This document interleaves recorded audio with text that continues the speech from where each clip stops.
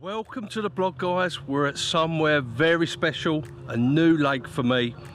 We'll call it the ski lake as a matter of respect to the guys who are fishing here already and the guys who are going to fish here in the future. Look at that out there. It's a massive lake, 40 acres, well, massive for me anyway. Long rectangular shaped lake. Very few fish in here.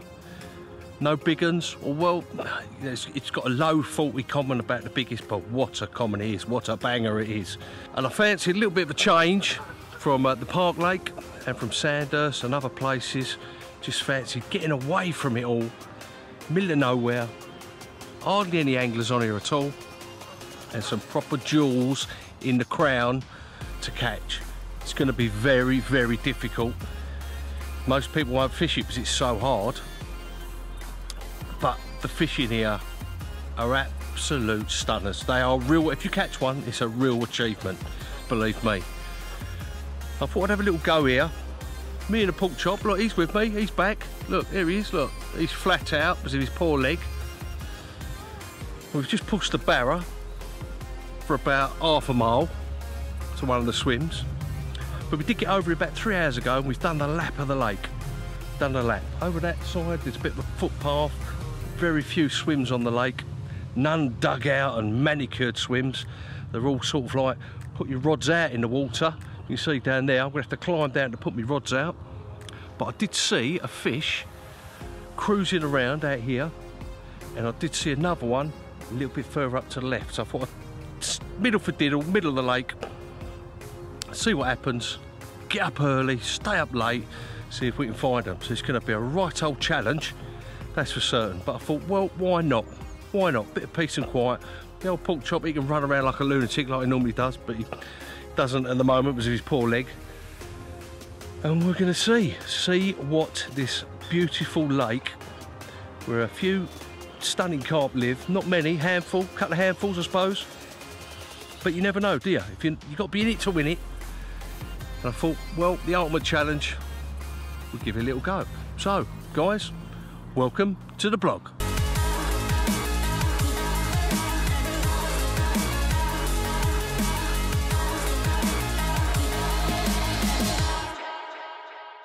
Welcome back. We are all sorted. We had to wait a little while because they don't call this a ski lake for no reason at all. They were having a bit of a ski off out there, doing the old water skiing. But we managed to get two of the rods are in about 12 foot of water. Back of bottom of the bars, and one's in about 6 foot of water, I reckon, in amongst a load of weed and that, so on top of a bar. Hinge stiffies with food bait. I'm using a food bait that's been glugged in the old liquids, the old Pacific tuna liquids, and all my liver and all my bits and pieces that I normally use. We've got those on, good old faithful hinge stiffies. They're out there. Sprayed a few baits over all 3 rods. Everything's up. Look, all up. Bibbies up. Rods are out. And not another person in sight. Look at that. Look at that down there. Look, another person in sight that way, and not another person in sight down that way either. Lovely, isn't it? So we're gonna have an early night tonight. Get some dinner on, a few cups of tea. Early night.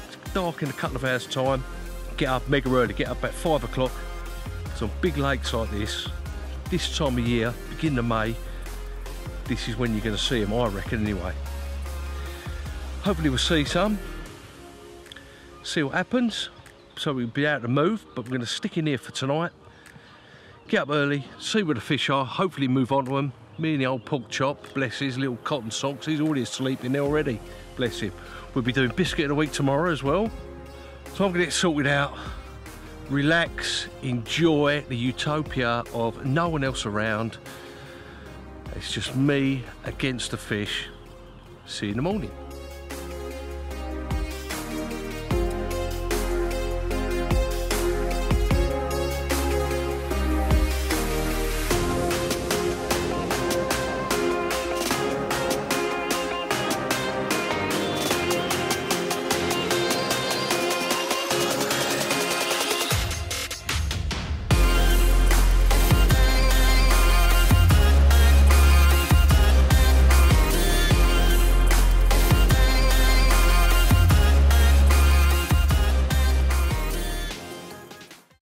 Good morning. 5 o'clock in the morning. Just on first light. Nothing happened last night. I didn't really expect it to. My first night on a really hard pit. And look at that out there. Proper misty fog of the time, isn't it? Can't see anything. So all my plans of getting up and watching the water and looking down that end of the lake and looking down that end of the lake just haven't materialised this morning. It did get cold last night. It's beginning of May and it's bloody freezing. No bleeps, no nothing. Oh, hello, look. He's look. Here he is. Look, where is he? Look, let's have a look, look. Look at him. Look at it, look, here he is. Barn. Pork chop. There he is, look. There he is, bless him. The old pork chop this morning. He's up and about, old tail wagging, he's loving it. He's enjoying life. There's rods out there, look. Look at those, look. He's having a little donder, having a little look about. Look, here he is, look. He's having a little look. We can see his little tail wagging in the bottom of the camera there. Well, yeah, very quiet last night. Had a good night's sleep. Went to bed early. Well, say early, about 11 o'clock. Didn't hear anything. Didn't see anything. No bleeps, no nothing. And I think I'm just looking up the end of the path there. Is it? I don't know. But I've been watching. I had a look. If you look up the end of the path up there, let's have a look. Let's see if I can get this camera to go up. Up there. Up the end of the path up there. Look at that. Look, all misty and that. But there was a muntjac up there last night. As I shone the torch up there, I see his eyes, and just for dark, I see him moving about. And then when I looked up there, up this end, there was a weasel running around, and some rabbits, and loads and loads and loads of wildlife. It's brilliant, and I haven't seen a soul. I have not seen a soul. It's brilliant. No one coming for a cup of tea. No one casting in their marker float next to me. No one baiting up next to me. No one casting across me lines from the other side of the lake. Brilliant. Tranquility. Tranquility. Lovely. Right, so we're going to get the first cup of tea on this morning. Always good, the first one. I'm going to wait for this mist to clear so we can see anything. Give it to about midday. If we haven't seen nothing, reel in. Go and have a look about, see if we can find them. See if we can find some fish. Maybe have a move. Don't know. If we can find them, we'll have a move. If not, we'll stay where we are.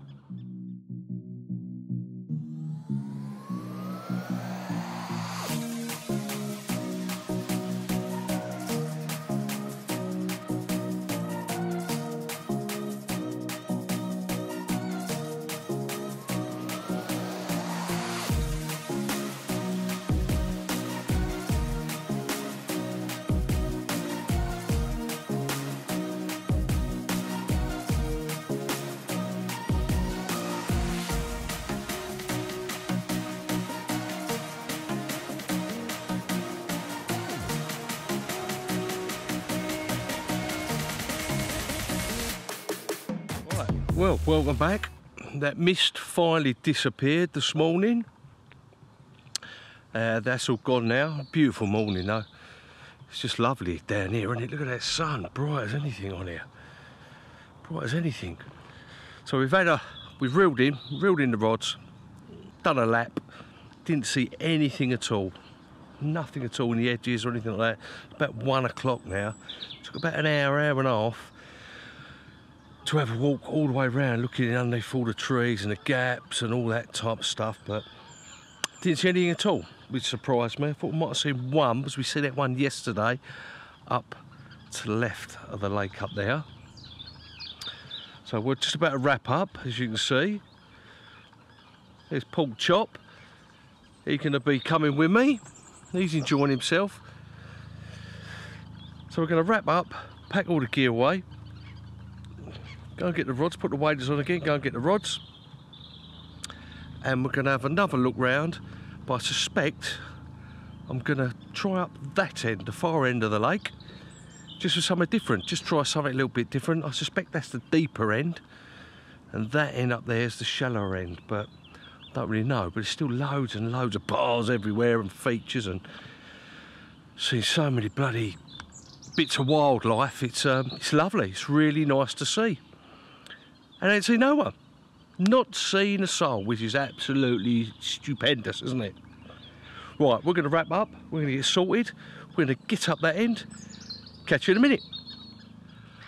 Okay, right, welcome back.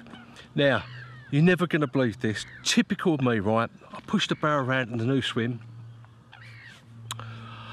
and I thought, hang on a minute, I'll just go and check on one of the other lakes. There's about 5 or 6 lakes here on the same ticket. I'll just go and check, just for peace of mind, because I've been keeping an eye on this other lake as well, just to see if I see any fish cruising about. So I come onto the other lake, and I see fish everywhere cruising around. I'm thinking, oh, I can't pass it up, you know, because there's some lovely fish in this one as well. So we're on a different lake, a totally different lake. Unbelievable, I am and I. Me and him in there, me and the pork chop in there. Look, you just about to see him in there. We're on a totally different lake. Unbelievable. So I've got all 3 rods out. I managed to get them out, and all I've got to do is a bit of spodding over the top now. But look, you may notice, just have a look there, look. Have a look down there. I get asked quite a lot, why do I put my rod tips in the water? Well, there's a very good reason for that.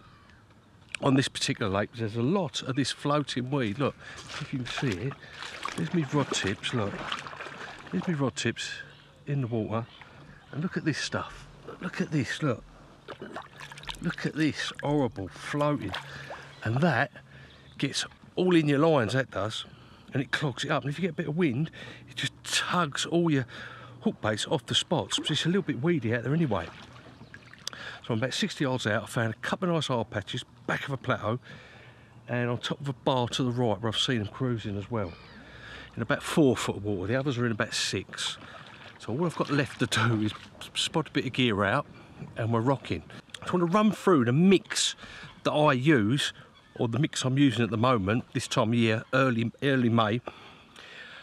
I use the old Ridge Monkey boilie crusher, but I put the little plate on, the one that gives you like a powder. It chops up the boilies, gives you a carpet out there.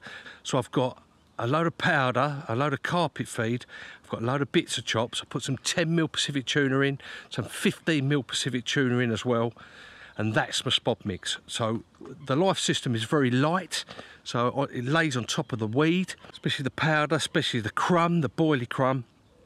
The little bits, they fall through the weed. So I've got all different sizes, all different shapes of the 2 boilies combined. That is what my spot mix is going to be. That's what I use this time of year. Within the next month, I'll be going just over to the Pacific tuna. Unless this keeps on working, I might just go all the way through with that mix, that live system Pacific tuna mix. Right, I'm going to get spodding, I'm going to get salting, then we're going to have a biscuit of the week. Look at that. Welcome to Biscuit of the Week. This week I've got something a little bit special that someone gave me. I think it was at the Ipswich Birds Tackle Open Day, about 6 weeks ago. That's how long it's taken me to get through all the other biscuits of the week. But if not, I apologise, but thank you very much whoever gave them to me. Toffee Pops, look at those. Look at those bad boys, look, Toffee Pops. They look a bit special, they do. Right, let's have a look what they are. Right, they're a chocolate coated, right? So they're like a shortcake biscuit. They've got toffee in the middle, then they're coated with chocolate. Look at that, look at that, look, look, look, look. That's proper, isn't it? Let's have let's taste.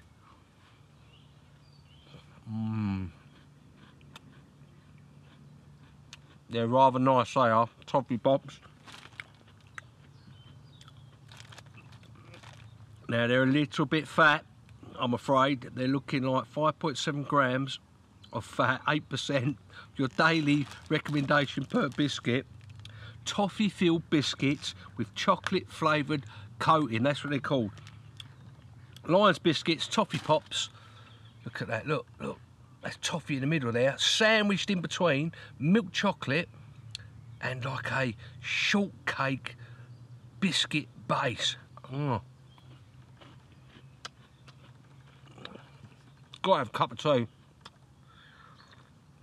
First cup of tea while it's running around between lakes, isn't it? Right, see what the dunkability's like.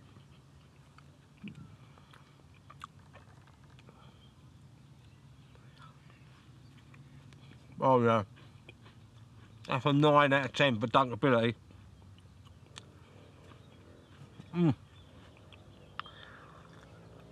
Now, old Slonko Monko, look. Let's see if he likes it. Let's have a look. Let's see. Oh, look. Yeah. He's woken up, look. Let's see, it's breaking heart for him. Look at that, look, just breaks apart. What do you reckon? Out of 10? Hey? Hey? He didn't eat it? That is a first, isn't it?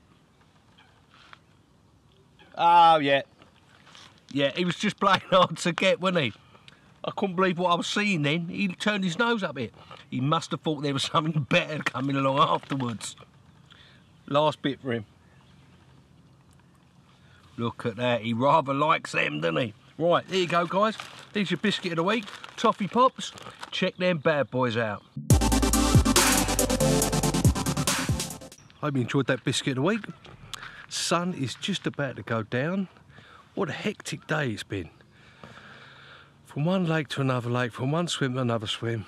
Rods out, spot in, sorted, biscuit of the week. Look at him in there, look. Look at him in there, look. Bless his little cottons, eh? He's still not well, poor thing. He's limping a little bit. So I'm going to have to go back to the vets next week. We may have to have a hip replacement, a poor old pork chop. A new pork chop leg. God, look at him looking, look. He knows I'm talking about him. He's normally running around all over the place. Couldn't believe he didn't want that biscuit, first of all. Now that did shock me, I tell you, because he normally gannets everything. Look at the lake, look. Let's have a look down here, look. Look how beautiful that looks. Let's have a look, look. Look how beautiful, look. What a beautiful spring evening. Look, the sun's going down over there. Won't be long before it's dark o'clock. And hopefully this lake might chuck one up for me in the old pork chop. It'd be nice to have one after all the effort we've done moving around. But it's looking rather good out there. I'm going to get the kettle on, get me dinner on early night, and then up early o'clock in the morning, up by about 5, just on first light, see if anything's showing, and get the waders on. Get ready, locked and loaded, ready to see if we get a bite or not. Well, I hope you enjoyed the vlog so far. We're going to our final night. Hopefully I will see you in the night, early morning with one. If not, see you tomorrow, guys.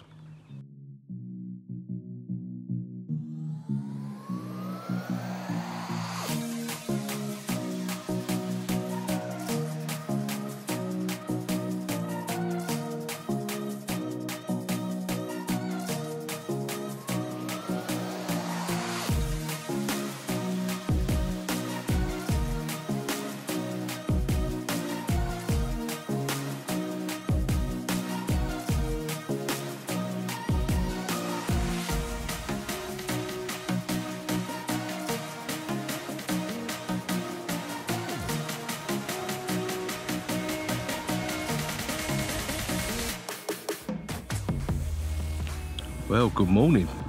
Quiet night last night, not a lot happening. Sun's just come up about an hour ago.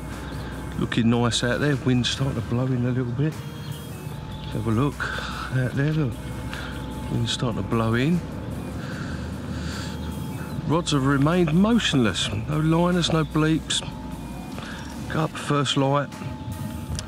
Haven't seen anything at all. Nothing at all this morning, which surprises me. After seeing them 2 or 3 fish bow waving on the top over the spots, I thought putting a little bit of that spod mix out there might have enticed them to drop down. Shame I've got to go actually in the next hour or so. Start wrapping up in a minute. Because I feel like we've got a little bit of rain coming in tonight, and this wind's going to get a little bit stronger. Might push them to have a little feed. But there's always next week, isn't there? So that's it, me now to be done, to pack up in the next hour, to be gone, to come back for the next vlog. So guys, thanks for watching. See you for the next vlog.